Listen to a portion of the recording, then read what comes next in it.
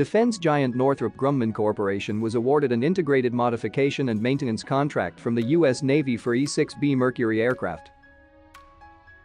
Need to know: an E-6B plane is a large, high-tech aircraft that can communicate with important assets such as nuclear submarines and is built with a system that can launch intercontinental ballistic missiles. The plane was originally set up as a TACAMO aircraft, which stands for Take Charge and Move Out. In a crisis, E-6 planes would get airborne and then unspool a wire antenna just over 5 miles long. The very low frequency band antenna allows the E-6 to communicate with the U.S. Navy's ballistic missile submarines at sea. These communications could include orders to unleash their deadly Trident D5 nuclear-tipped missiles in retaliation against any adversary that launched a surprise attack.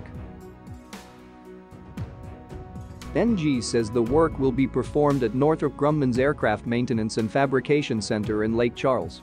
Modification focused laser on providing the most relevant capabilities while improving mission readiness, said Mary Peterson, Corporate Vice President and President of Defense Systems at Northrop Grumman.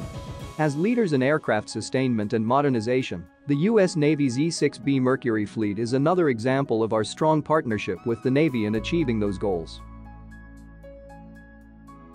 Over the next 5 years, Northrop Grumman will perform modifications to the Navy's E-6B aircraft, improving command, control and communications functions that connect the National Command Authority with the United States nuclear triad. The company will establish a consolidated production line for core modifications required under the $111 million contract. Northrop Grumman may also take on additional smaller modifications and select depot maintenance tasks as required. As part of the critical Take Charge and Move Out (TACAMO) strategic communications mission, the E-6B operates across a wide frequency spectrum to transmit and receive secure and non-secure voice and data information. The aircraft provides survivable, endurable, reliable airborne command, control, and communications in support of the President, Secretary of Defense, and the United States Strategic Command.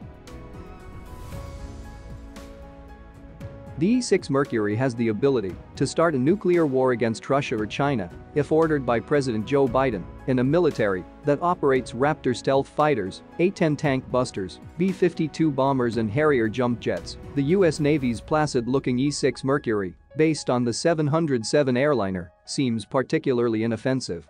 But don't be deceived by appearances.